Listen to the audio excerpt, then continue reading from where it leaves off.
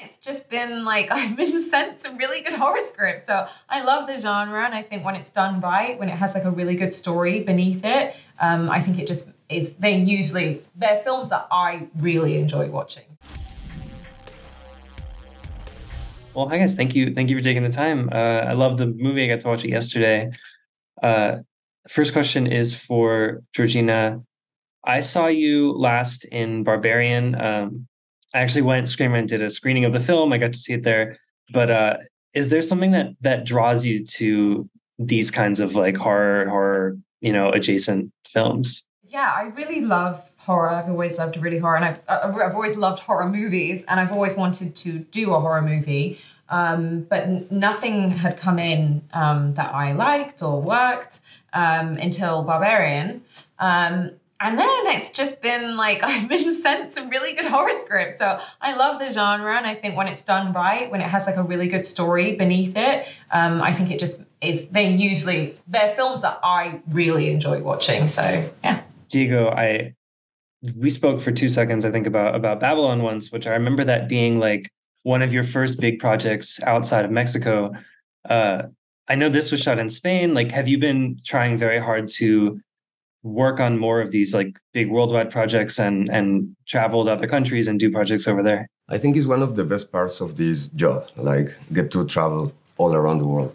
But not like trying, no, but I would love to keep working in Spain. Why not? Georgina, I know this is, I think, the first time you've done a film in a different language. How much Spanish do you speak, if any, and what it was it like just being on set where maybe that's the language everyone is speaking? I don't speak any Spanish. I was very surprised when I got offered the job, but they were like, you're an English character in it, you don't speak Spanish. I have a few tiny lines where I speak a little bit of Spanish, but mostly I'm speaking English in the movie.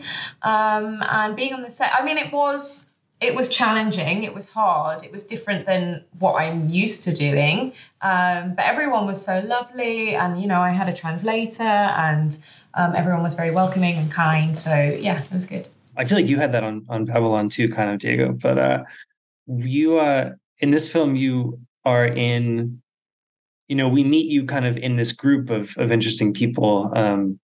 Both of you kind of like, Diego, what can you kind of say about the people that are your character and then kind of the group that your character is in when we find you? Well, I think he's like very smart and very like practical, but also he's always like, he obeys Rafa. It's like, every character has like their hierarchy. How do you say that? Hierarchy, no? And I think Octavio is in the lowest in a way. Totally. Yeah, Rafa is the leader. I'm very curious, maybe you both can answer. When you're filming the outside scenes, walking through the streets and stuff, how thin are the blindfolds? Can you see? Kind of. A little bit. A little bit. Enough that you don't hurt yourself, I guess. But yeah. Okay. That's awesome. Yeah, I think that's all I've got for you. Thank you so much. Congratulations on the movie. It's great.